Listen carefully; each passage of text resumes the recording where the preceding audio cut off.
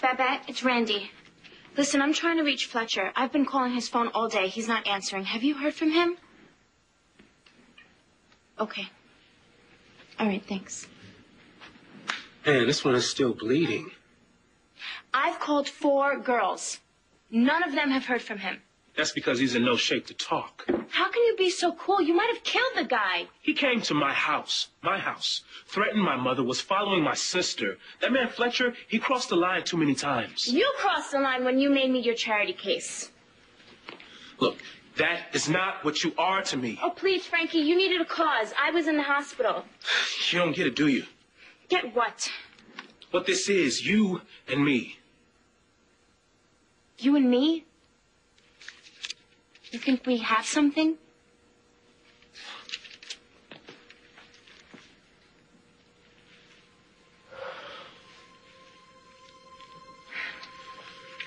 All right. When I first saw you at the ER, I felt something. In here, it was like you and I had met before. I don't know, and I know that sounds crazy, but it's the only way that I could describe what this like pull, this tug that I have to you. That's why I can't forget you, Randy. It's why I can't walk away. It's why I can't. It's why I hate to see you get hurt over and over and over again. I gotta do something. I had to fix it. Fix it? And you think you fixed it by committing murder?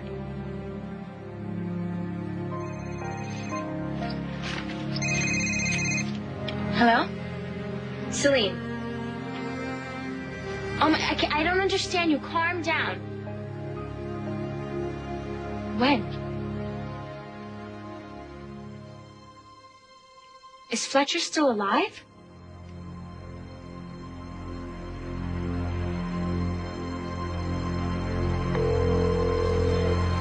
Hey, this is Franklin Hubbard. Leave a name, leave a number. Hey, Frank, it's me, Dad. Listen, when you get this, can you call me? It's really important. I appreciate it. All right. Okay, so when Frankie calls back, I'll set him straight. I'll let him know that Fletcher was not after his sister. All right? And, baby, I'm sorry. I really am. The night before Cass came to Pine Valley, you and I were in bed. You were holding me in your arms. And you promised you'd reach out to her. Let her know how much you wanted her to be a part of our family. And I have. You don't treat family like criminals. I'm not treating her like a criminal. And not just a criminal, a murder suspect. Baby, I didn't want it to come to this. It's come to this because you suspect our daughter. And you kept it to yourself. I had to find out by accident. Why? Why didn't you just tell me? You sound like Kendall and Greenlee talking about Ryan. Obsessed with him, what he's been through, what he's done. You gotta stop. Zach, those 3 have a lot of history, so it's unlikely that obsession's gonna end anytime soon. No, probably never. Yeah, great. Hey, ladies. Hey. So you're napping up? Oh, just guy stuff. Guy stuff, huh? Yeah. We can't keep doing this. We have to tell them.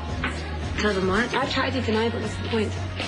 Deny what? You have to stop denying it too, Kendall. Come on. Okay, what are you talking? You're not making any sense. We were upstairs talking about Ryan.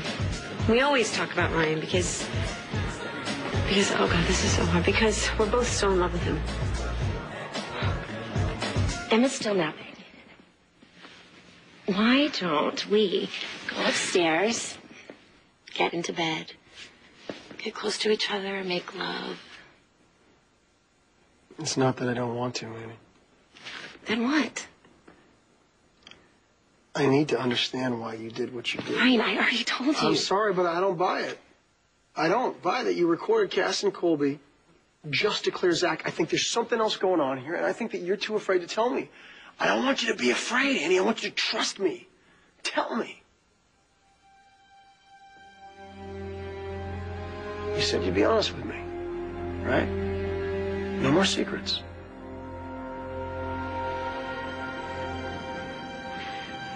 right, there is more. I made that video to protect myself.